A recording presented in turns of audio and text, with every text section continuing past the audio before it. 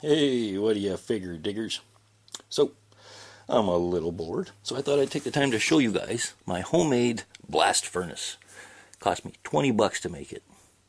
And I've used it to melt gold, silver, copper. This little gaffer just heats right the hell up. Awesome little furnace. So, I got myself a paint can. I went to Sherwin-Williams, and I got myself a mist tint. Pardon me. Oh, and I got myself a mist tint can.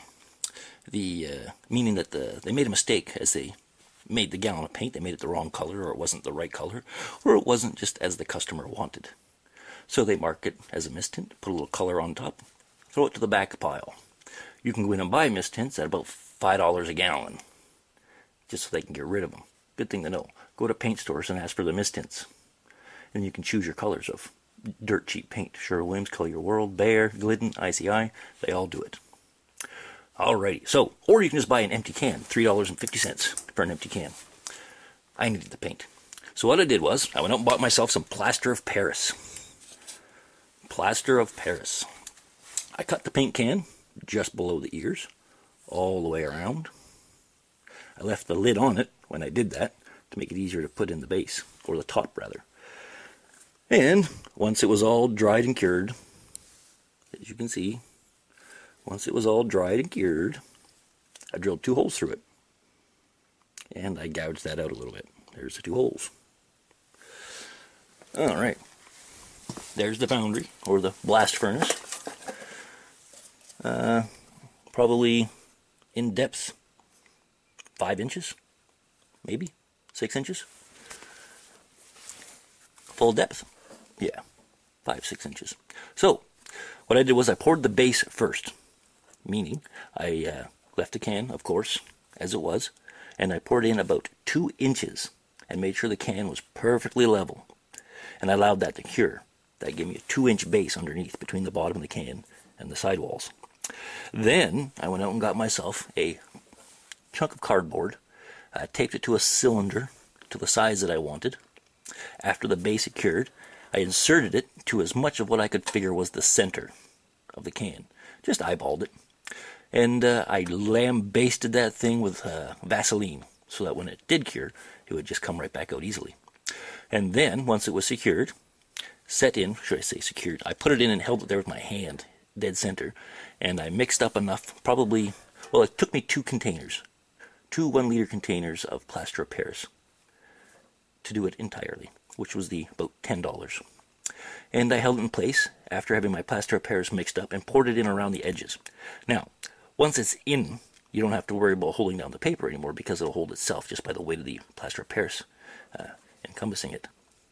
Once that's cured, not all the way cured, just hard enough that it won't fall in on itself, 5 minutes, you can just slide out the piece of cardboard with the Vaseline on it and allow it to cure the rest of the way.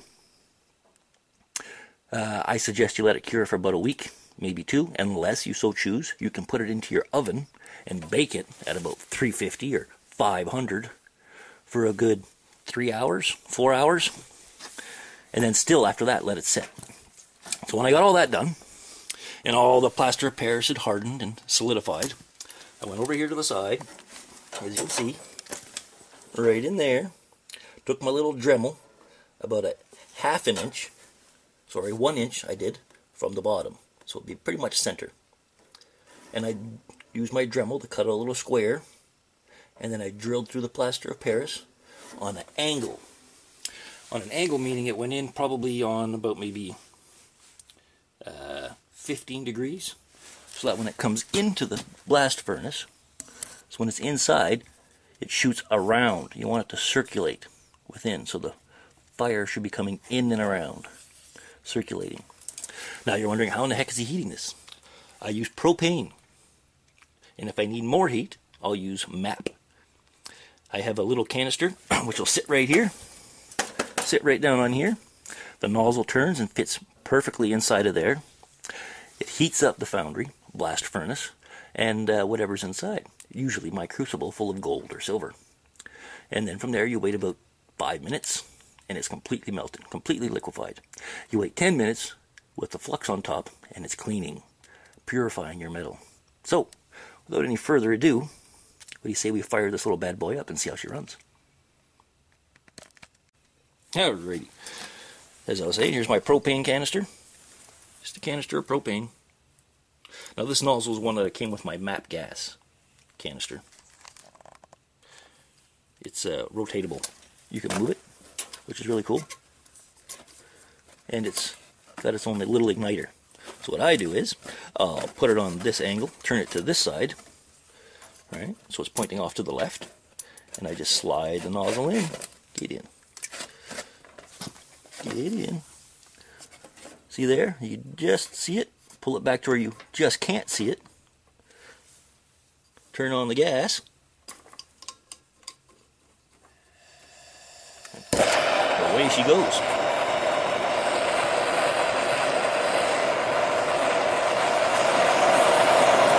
Crank it up, turn it down, wherever you so need. Okay, I'll turn it off for now. I'll load it up with my gold in my crucible, and we'll melt some gold.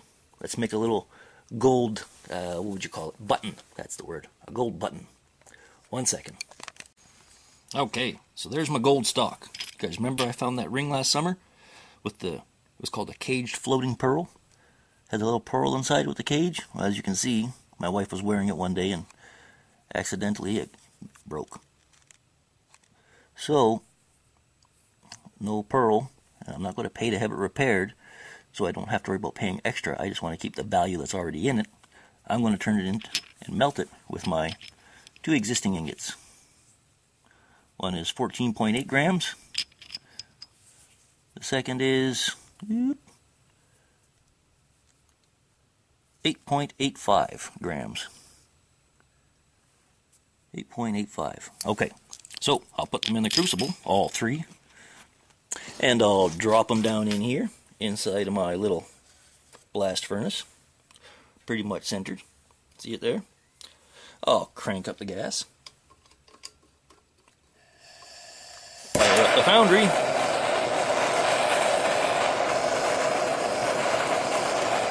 And we'll put the lid on top.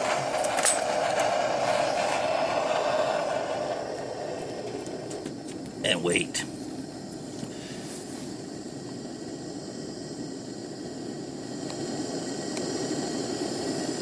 Soon enough, it'll be so red in there, it'll be lit up like a Christmas tree. And I'll get back to you when she's warmed up. Starting to get red.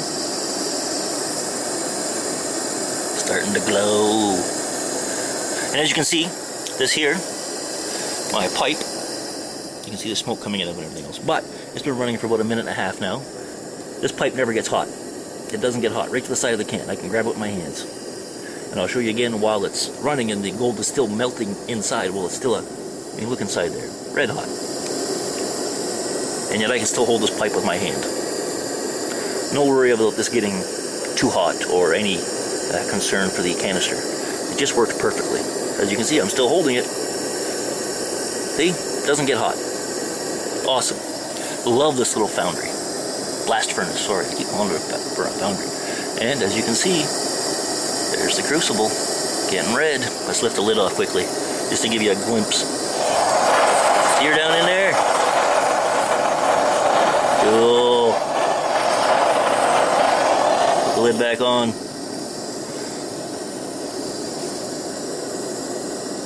Okay, 1 sec. Alright. See the gold down in there? Getting red. Nice and red hot. She'll be melting soon. Coming together. And as I said, propane. You don't have to use the oxyacetylene or anything like that. Just put her in a little enclosed chamber. Put in your gold. Let her go. See the ingot with the ring leaning up against it down there? See how hot that ring is? It's almost white hot already. Cherried, about ready to go to liquid. And once it's gone to liquid, we'll let it sit in there and burn a little bit with the flux. And you'll see, she'll all come together with a nice big button. The other ingot. And once it liquefies, I'll lift the lid off and show you again as it's sitting in there. As the button's turning. It actually turns. It'll roll and roll and roll and move itself around. Alright, 1 second. And there we go. Liquefaction. One big congealed ball. Still running the propane. She got nice and hot. Made me a gorgeous ingot.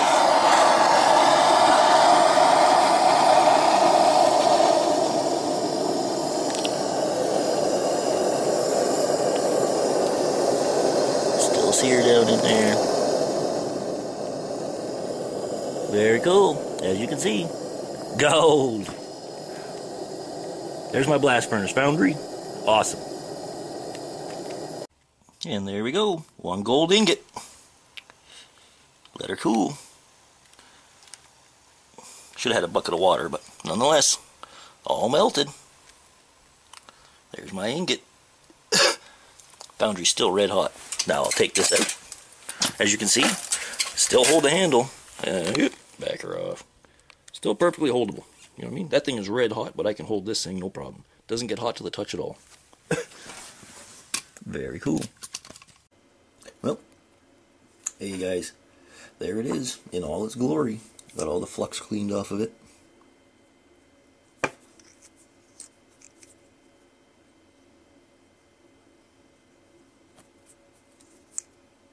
Very cool.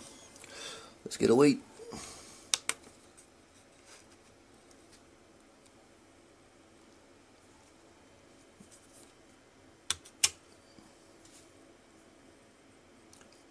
.74 grams of a minimum 18K for allowing it to roll around in the flux. It cleaned it up to a minimum of 18K. So, I haven't done a gold test yet, but I will. And I'll talk to you again soon. Thanks for watching. Hope you enjoyed the video. Best wishes. Good luck and happy hunting. And if you're like me, stuck in the frostbitten snow, stay warm. Play safe.